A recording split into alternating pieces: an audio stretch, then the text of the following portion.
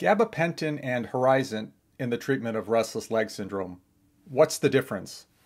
I'm Dr. Andy Burkowski of Relax Health, and today we're going to talk about alpha-2 delta ligands. Well, what are alpha-2 delta ligands? Well, alpha-2 delta ligands are a type of calcium channel blocker. Not need to know the technical details, but they affect the brain and nerves, and they decrease nerve signaling, particularly the unpleasant signals, whether it's a seizure or nerve pain, or in this case, the sensations that cause restless leg syndrome. They quiet down the nerves to some extent, is one way of thinking about it. Well, these drugs are the consensus first-line medication for restless leg syndrome, and they include Horizant, which the generic name is Gabapentin and acarbol, regular gabapentin, and then also pregabalin, the brand name. One of the brand names is Lyrica. So in terms of the treatment algorithm, most patients should go through conservative measures, making adjustments to other medications, improving sleep habits, addressing insomnia, and then aggressively supplementing iron. But once all of those things have been done, and if the condition is bothersome enough, clinicians should go on to alpha-2 delta ligand medications.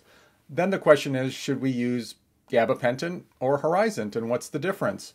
Well, Horizant is called gabapentin and acarbol because this N-acarbol attachment to the chemical of gabapentin helps with its absorption. So both are gabapentin, but one is absorbed a little bit better than the standard gabapentin. Typically, when one takes gabapentin, it's absorbed high up in the bowels, close to the part of the bowels that attaches to the stomach. And at a certain level, around 600 milligrams, you can't get much more of that gabapentin into the body. The receptors that take the gabapentin into the body are used up, and the rest of the gabapentin just shoots through you, essentially. Well, the gabapentin and acarbol is absorbed differently. It gets down into the bowels of the bowels. It gets absorbed all the way into the lower parts of the bowels, and it uses these high-capacity transporters, which don't really get used up. So you can go to doses well above 600 milligrams to 1200, 1800 milligrams, and you can get much better absorption at those high levels. Whereas with regular gabapentin, you have to take multiple doses separated by a few hours.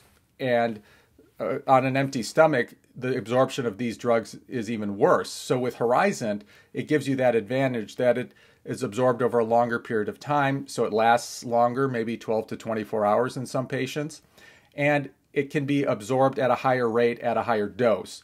So in terms of what the downside is of Horizant, it's an FDA-approved drug, but right now it's fairly expensive, so most patients cannot afford to pay for it out of pocket, and most insurers choose not to cover it or still make it unaffordable if they do cover it. So gabapentin is most commonly used, even though Horizant is the FDA-approved drug. In terms of how I approach these medications, I typically will use gabapentin first for practical reasons. I may try pregabalin or Lyrica. But if somebody has a partial response to regular gabapentin, I may go after Horizant because that extra absorption may produce a stronger effect than the regular gabapentin. So that's a consideration, and if the cost changes in the future, this may change the order in which these medications are prescribed. But generally, these are considered the consensus first-line drugs for restless legs syndrome if drugs are needed, which is not always the case. As always, this video is for general medical information only. It does not constitute medical advice or medical practice. Please make all decisions like this with the help of a licensed medical provider. And as always, one of the keys to sleeping well is to relax.